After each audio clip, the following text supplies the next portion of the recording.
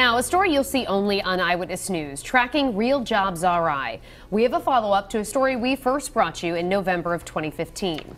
And that's when Rhode Island began taking applications for a new program called Real Jobs RI, a multi-million-dollar job training initiative. Now, it uses state and federal money to provide grants to local companies struggling to fill open positions. Now, over a year into the program, we dug deeper to see if it's working and whether it's worth the money.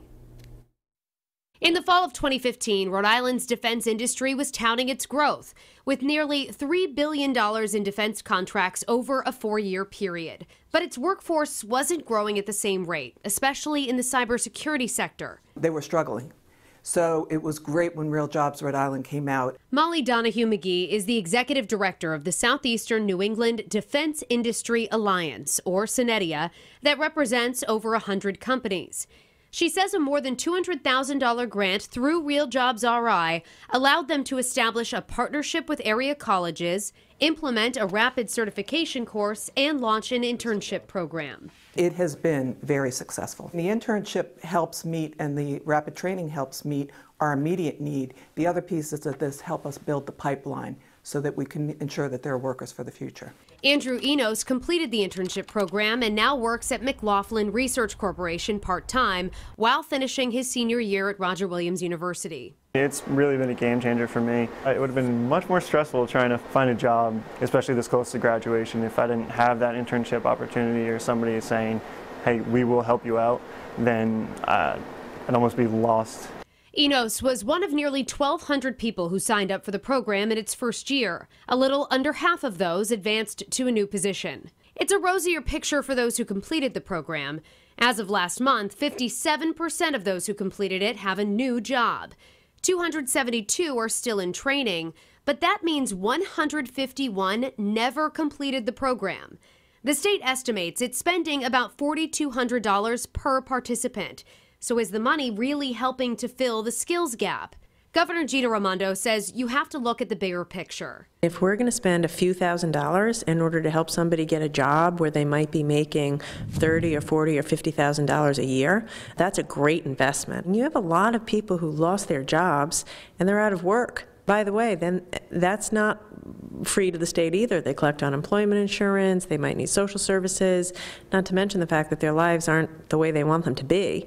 In SNEDIA's case, Donahue McGee admits filling positions has been a slow process. You said you filled 27 positions since the program started. Correct. How many positions would you say at the beginning you had that needed to be filled? We probably had more than that, okay? But we also wanted to make sure we did this program right. So we scaled it. SNEDIA plans to continue with the Real Jobs program with a goal of adding 15 cybersecurity interns next year.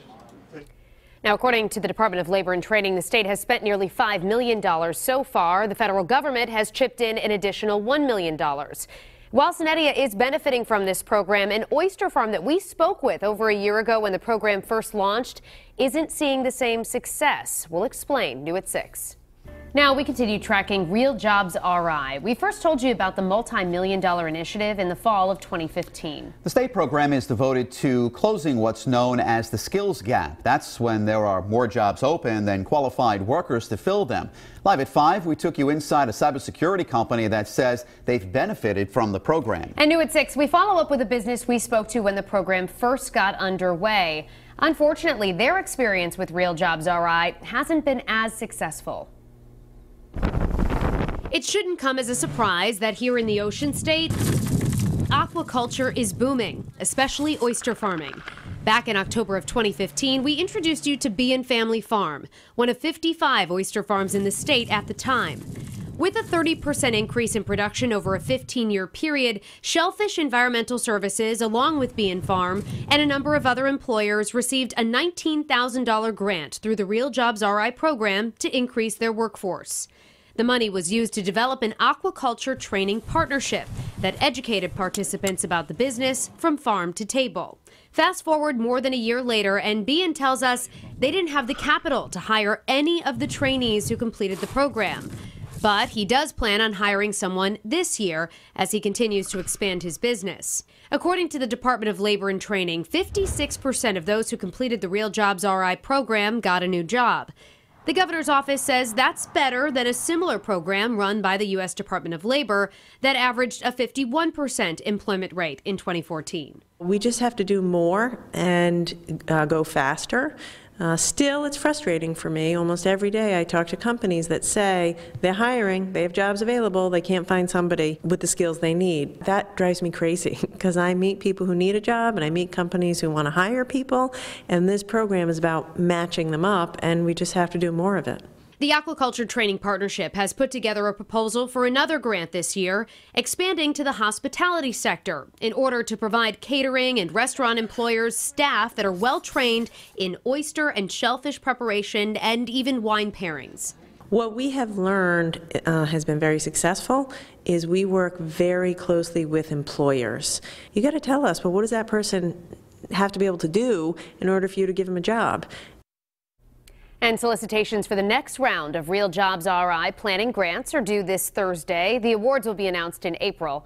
For more information, just go to our website, WPRI.com.